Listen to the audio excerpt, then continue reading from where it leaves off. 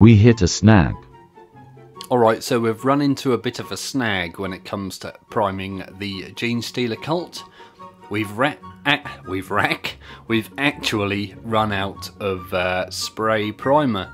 So what I'm gonna have to actually do is wheel out the worst primer known to man, the acrylic surface primer by Vallejo.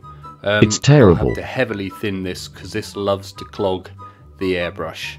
But anyway, I'll try and get them all primed with this. It's going to take me 10 times longer than doing it with the aerosol rattle can. But there we go, they will be done and we can move on.